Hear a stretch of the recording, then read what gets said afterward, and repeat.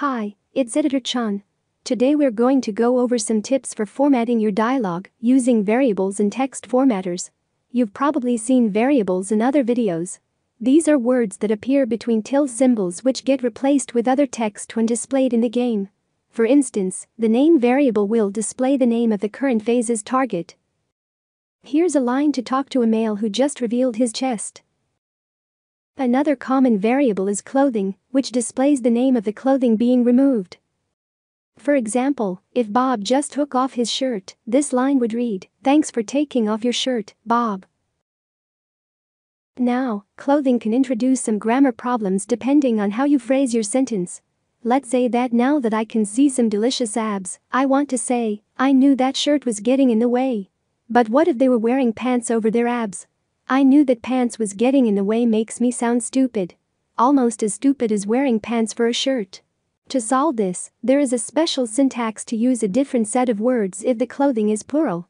Type clothing. If plural, left parenthesis, then the text to use if it's plural. Followed by a vertical bar symbol, then the text to use if it's singular. Followed by a close parenthesis and a closing tilde. If you're not a programmer, that's an admittedly unintuitive syntax, but it is what it is. Now, if the clothing was some pants, it will read, "I knew those pants were getting in the way." And if the clothing was a shirt, it will read, "I knew that shirt was getting in the way." This is why it's important to properly mark your clothing as plural or not in the wardrobe tab. You can also make your own temporary variables containing the name of another opponent by using filters. Let's make a very basic case where I call out the name of another random player as my prediction for who will lose.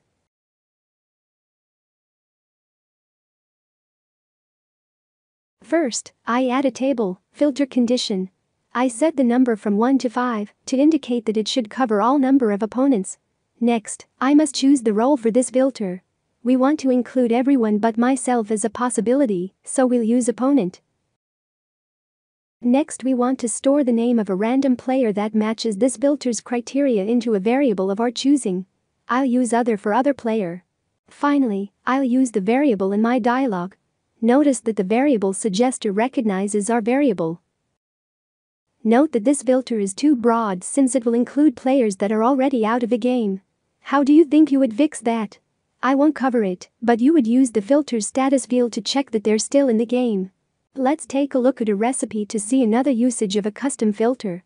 This recipe puts the name of the player in first place into a variable called leader. This filter looks very similar to ours, but there is an additional place check using the custom leader variable to ensure that the opponent stored in leader is actually in first place. Let's do one more example of a custom variable that is slightly more complex. We want to make a player feel better after stripping by reminding them that unlike someone else, they at least aren't naked. So first, let's check the target status to verify that they aren't naked, and then add a filter which checks that at least one other player is naked.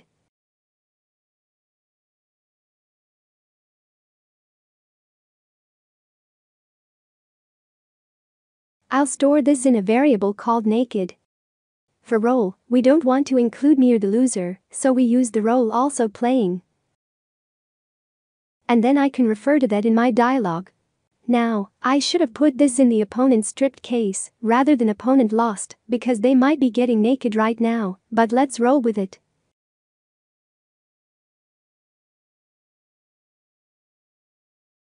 That about covers it for variables. Let's go into how you can make your text fancier using text formatters. These use a syntax of open curly brace, formatter name, close curly brace. For example, the small formatter will make my font smaller to add insult to injury to the male who lost.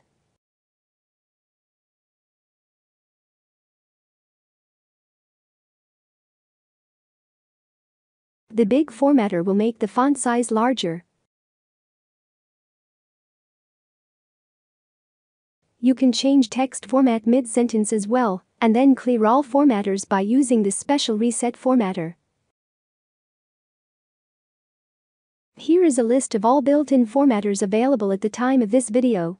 You can see this list when typing a curly brace in the editor.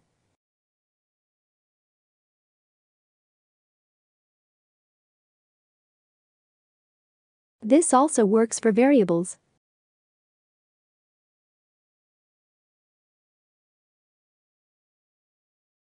For multi-tier variables like clothing, typing dot will give you the available sub-functions for the variable too.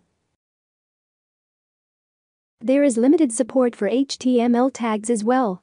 These tags are supported in Dialog.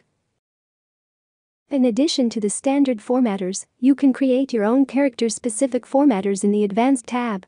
Click the plus to create a new formatter style. Give it the name you will use to access it in Dialog, and optionally a description about what it does. Then, click the Add button to add a style to the formatter. There are a few standard style types for you to use, or you can use the other style for using arbitrary CSS. Here I picked color in order to change my text color. I'll make it pink. The preview box gives you an idea how it will look in the game, since as you've probably noticed, the editor's text preview on the side does not show formatters. For fun, I'll add a shadow effect as well. As I play with the values, you can see it update immediately in the preview. Keep in mind that you should not format your text just because it's fun.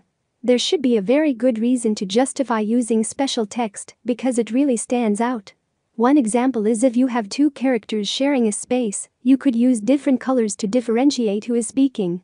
Now, to actually use your formatter, it works the same way as the standard ones. You can see that the suggester recognizes the formatter and includes the description supplied. Okay, I think that pretty much covers everything.